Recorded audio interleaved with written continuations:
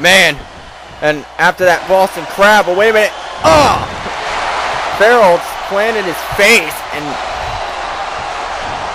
right now the Nature Boy, clip of the leg on Danny Legend.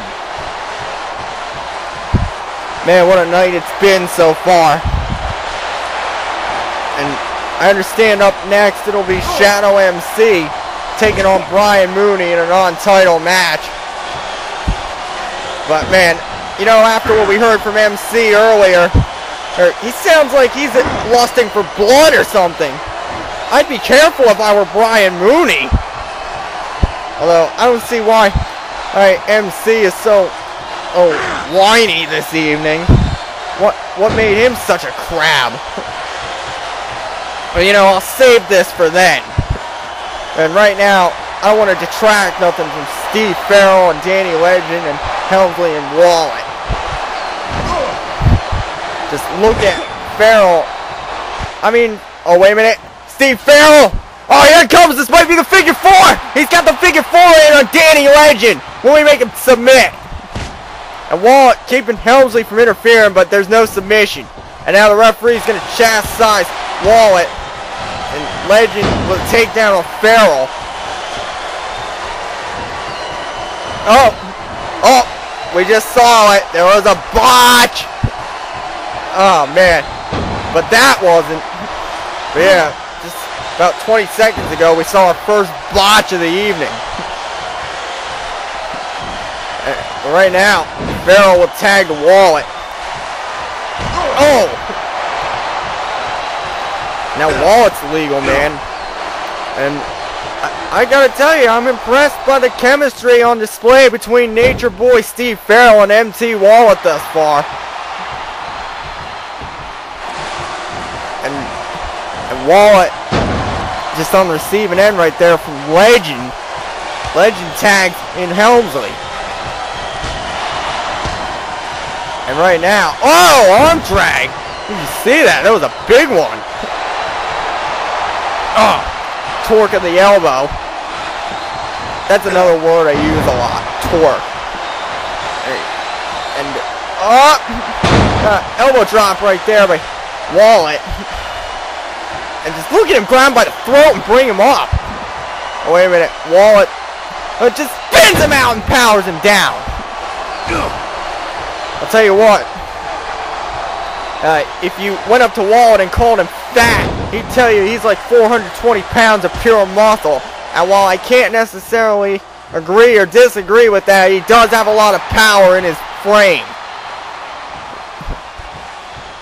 Man. He tried to go somewhere with that crab, but Helmsley had to have been worn down by it. I was just moving my microphone a little bit. And off the ropes. Oh, what a clothesline by Helmsley. And Helmsley mocking Wallet. You know, I kind of find it a little unusual when a heel mocks another heel. But anyway. But then again, it's like I said, Helmsley's starting to become a bit of a cult favorite. Oh! And, wait a minute. Snapmare takeover. Or knee drop off the ropes. And man. Just look at Wall right here. He was just railing with the shoulder. Sends him to his corner again. Tag made to Farrell. And they working together again. Oh, spine buster. Yeah, I'm really impressed with the way Wallet and Farrell are putting aside their differences. Hopefully, CJ Hawkins and Vincent are paying attention to this. Of course, we still don't know who's going to be on the BYU team besides Hawkins and Vincent for Thursday Night Mayhem when they battle EBA. And from the looks of things Tyrant's definitely on the EBA team. I mean, the plot should thicken a little bit in the next week. I mean, I'm hoping on EBA we'll be hearing more about the situation. I still think those guys got some balls to try to come in as Farrell with a figure 4 on Helmsley. He's got it locked in. And no submission. Danny Legend quick to break up the hold. But yeah, I don't know who those EBA guys think they are. I mean, they need to show a little respect. Hey, they wouldn't have their platforms not for BYU. Seriously. I don't got no problems with those guys at EBA, but I got a problem with their total lack of respect. And Farrell right here. He's just continuing that assault on the leg. Oh! And he just torqued it. Oh yeah, dragging it into the center. He's got him dead center. And here it comes again, the figure 4 leg lock. He's got it on Helmsley again. Will there be a submission? And he's tapped! He's tapping! Man, we gotta take another look at this. We gotta take a look at this. First there was that slam by Helmsley.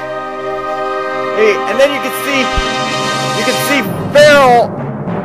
Well, just with the back rake. Excuse me, sorry for flubbing my tongue right there.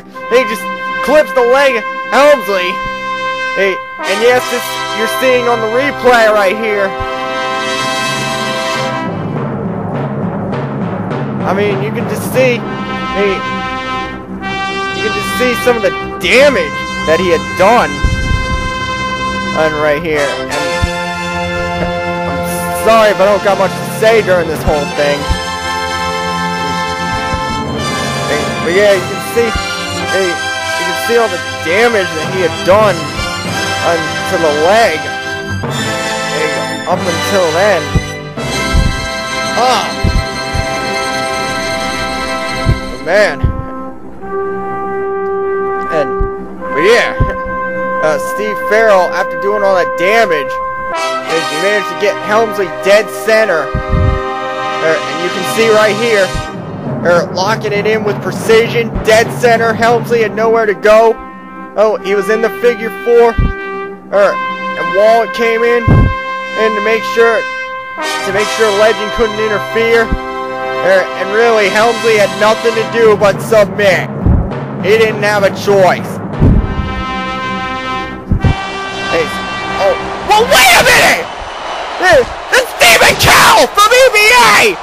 Well, what the hell's going on here? He's attacking Steve Farrell with a steel chair!